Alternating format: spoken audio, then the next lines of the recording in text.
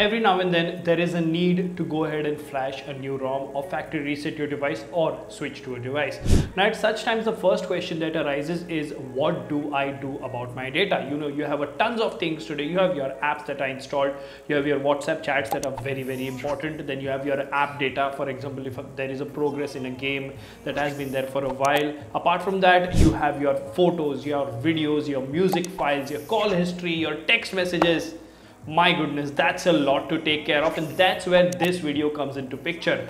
Now we're going to show you a complete guide using some tools and some interesting hacks that you can back up each and everything from your phone before you format it, switch to a different ROM or switch to a different device. Hello everyone, my name is Kailash and you're watching PhoneOps. This video is going to be very interesting and useful for you. Even 2 years down the line, if you're using an Android device, it will be very useful. So please subscribe and hit that notification bell icon and share it with your friends, because we make amazing content like this every single day. Now without further ado, hello awesome people, welcome to PhoneOps. Let's get going.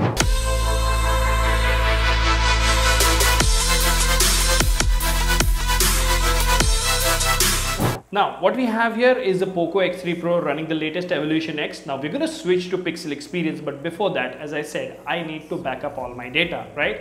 Now, WhatsApp can be very finicky or picky when it allows you to restore app data or not. So, as far as WhatsApp is concerned, I rely on Google Drive backups, which is a very safe way to go about it. So, you just need to go to settings, you need to go to chats and chat backup. Make sure that you've selected end-to-end encryption for safety, and you can select backup over here and you can choose what Google account you want. You can also choose options like backup using cellular, and you can include videos in the backup as well.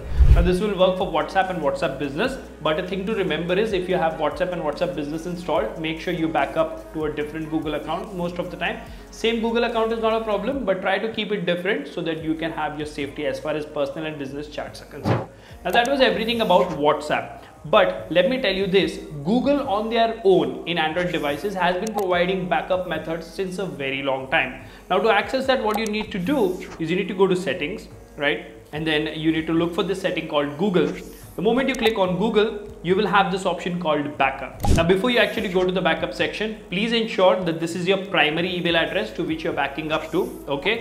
And normally you will get 15 gigabytes of storage space. So if you don't have a lot of data on your phone, like a lot of photos and videos, you should be fine. But if not, then it would be a good practice to get 100 GB of Google Drive storage. It really helps. I use it on my primary account. As you can see over here, 3 hours back, there was a backup done. And you can click to backup now as well, just before switching your device or formatting the device. Now it will back up all your apps that were installed, not the app data, okay? Photos and videos will be backed up, of course. It will also show you what synchronization has happened, like latest photos and videos have been backed up or not. Your call history will be taken care of, but this can be not so reliable, so we will choose another app for that. Device settings and Google account data. Now the moment you click on backup, make sure you connect it to Wi-Fi. If you're on 5G with an unlimited plan, it's up to you, but most of the time make sure you're on a good Wi-Fi connection and make sure you have more than 50% battery, because this backup method does tend to take like 15, 20, 30 minutes depending on your data, and it eats up quite a lot of your battery as well, right? Now that was everything about Google backup. So as far as our photos and videos are concerned, I solely rely on Google Photos. I give all my access to Google Photos and it backs up everything to my Google Drive. That is the Google Photo storage. As you can see, it is 70% full despite having 100 gigabytes.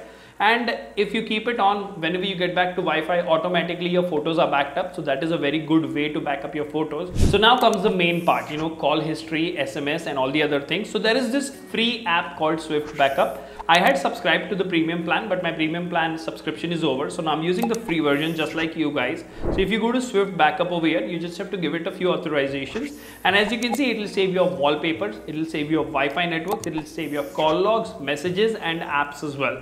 Now in case you have root access, you can go a level further and go for the premium version, which will allow you to back up app data as well. But app data backup and restore is a hit and miss. WhatsApp doesn't allow you to do that. Sometimes Facebook and Instagram will also start acting up, so don't rely on that. The free version is more than great, so you can go ahead and do that. As you can see, you can select any of these or all of these, okay, and you can choose to connect it to any cloud service of your choice where you have a lot of data. So unlike Google, where you need to have a Google account with Google storage, this is something that allows you to back up multiple devices. As you can see, I have my iQOO 90, my iQOO 11, iQOO Neo 6, my Note 10 Pro, Mi 9T Pro, so many devices with different tags. So go ahead and select this. Okay. Now it is going to connect to an online service. In this case, we will connect to Google. Now another good thing about this particular app is you can schedule everyday backups. Like when you're asleep, you can go ahead and turn on a schedule and you can see what all you want to backup. So it'll ask you to purchase if you want to do that. Now apart from that, you can have cloud synchronization as I mentioned, and you can just go ahead and backup everything to the internal storage. So batch actions, you can go ahead and select app labels. You can select what messages you want to backup. You can select your call log. So we can, just going to create a backup here, and we're going to send it to the device as well as the cloud. Now another good thing here is you can backup everything to the phone's internal storage and copy it to a pen drive or your laptop or computer, and then once your device is switched, you can just copy it to the same folder again, that is the Swift backup folder, and it will allow you to restore from that device tag as well. So you can say, restore data from a Mi 11X to a POCO X3 Pro, as well as, as long as your files and folders are in a safe place. So let's see what we have here. We have your photos and videos taken care of. Your music files, if you have any, you just have to copy them to the computer, right? Now apart from this, Swift backup takes care of your messages and call logs and apps along with app data if you have a premium version, and all in all, WhatsApp is backed up to Google Drive. So this is your complete device that has been backed up using just 2 or 3 different services, and you do it once or twice, you will get used to it, which will make your life much easy. Now you let me know in the comment section what do you think about this video. I'll see you in the next one. Keep smiling, take care, goodbye.